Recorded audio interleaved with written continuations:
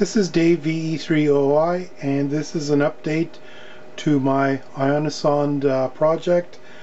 I've basically taken this as far as I can go, and I can't really take this any further. I'm having some issues in terms of the power output of the Ionosonde and the antenna I'm using. The noise level at this time of year is just far too high for using an Ionosonde with output of 5 watts. So for me to take this further, it means that I'd have to rebuild the transmitter and be potentially putting out hundreds of watts because I'm getting roughly about an S9 noise level on the band, and I'm just not putting out enough power, and my antenna is not configured such that it's radiating directly up to capture NVIS. So as in my previous video, I'm using a similar setup. I've got my transmitter section here. I've got my first amplification stage and bandpass filter here. I have got the second amplification stage and mixer here, as well as the bandpass filtering and active bandpass filtering here, and that's being fed into the DS PIC here, which is running at 400 kilohertz. It's sampling at 400 kilohertz, and I'm using an intermediate frequency of 100 kilohertz. As well, I'm using an SI5351 to generate the oscillator signal for the mixer, as well as generate the frequency which is transmitted by the amplifier. The output from the amplifier is being fed to a low-pass filter, then going to a T connector here, where it's going to a 50 ohm terminator here, and the other end of the T connector is going to a device I built, which I call my reflector, and this is simulating the reflected signal from the amplifier. Later in the video I'll present a schematic and I'll explain how this device works, but basically it's got a detector circuit which detects the pulse coming in, then it delays a certain amount of time and it transmits a signal pulse back, so it's as if it's the echo that's coming back from the amplifier. And I've got the Arduino software here that controls precisely the time between the signal it detects and the signal that it transmits. I've got my scope connected. This is channel 1 connected to the transmitted signal. So channel 1 is going to trigger on the signal that's going out, and then channel 2 here is connected to the pulse that the reflector is going to generate, so that way I can check the timing between the transmitted pulse and the return pulse. I'd like to describe how my Arduino reflector works, and once again I'm doing this because I need something to simulate the ionosphere. So when the Ionosonde device transmits a pulse, I need something to actually detect that pulse and then return a signal back as if it's the ionosphere reflecting a signal back. And in my prior videos I have done some calculations, and I found that my time budget for a signal to go up to the ionosphere and come back down is roughly about 1 or 2 milliseconds. And so I'm trying to do the changeover between receive and transmit within 1 millisecond. So here's the schematic for my reflector.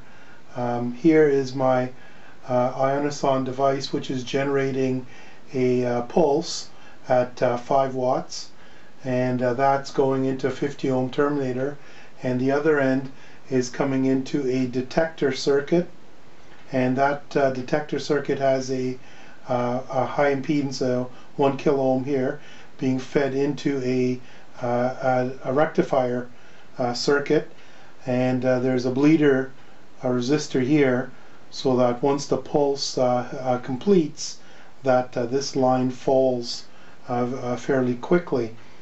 And I've also got a Zener diode here, a 5-volt Zener diode, to protect the voltage going here to the Arduino to make sure it never exceeds 5 volts. So this line will be going to the Arduino, and the Arduino will generate an interrupt on the rising edge of this pulse, and it would introduce a delay to meet this requirement here, and it'll turn on the SI5351 to generate a signal coming out. So the second part of the circuit here is what interfaces the SI5351 to the Ionosonde device. So right here is I've got a 60 dB tap, and then I've got another 60 dB pad here that's connected. And the reason I do this is to make sure the 5 watts that's being sent, when it gets here, it won't damage the SI5351. So if I look at this, I'm generating 5 watts, which is about 37 dBm. I've got approximately 120 dB of attenuation, so which means the signal going to the SI5351 is minus 83 dBm. Both the Ionosonde and the reflector is controlled via command line interface, and I've got two console windows open here that's talking to each command line interface. This one is talking to the Ionosonde, and this is talking to the Arduino. So I'm going to go ahead and generate a test signal, and we'll check the timing of it.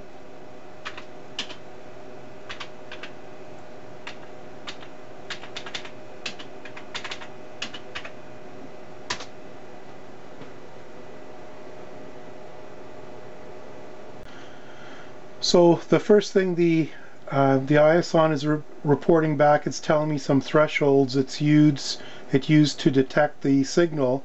Then it's giving me this plot here, which is a plot in time of when it detected the signal. So at this point, this is when the signal was generated, and a dot represents no signal detected. And you see, as we go along in time, we come to a plus, which indicates it detects the return pulse, and it detected it for a certain period of time, and that time represents the transmit time, which right now I've set it to 500 microseconds. So the DS-PIC measured the transmit time to be actually 505 microseconds, and the Arduino measured the time at 508 microseconds. The DS-PIC also said the adjusted time, the time it took between the transmit and receive, was approximately 1.1 milliseconds, and the Arduino said it's approximately 1.2 milliseconds. So it's off a little bit, it's off by 100 microseconds. And the height based on that time between the transmit and receive, it's coming back and it's saying it's a 172,000 meters or 172 kilometers, and that would be the height of the ionosphere right there. I've got my scope set up now to trigger, and it's going to measure the actual pulse. So I'm going to generate another pulse here.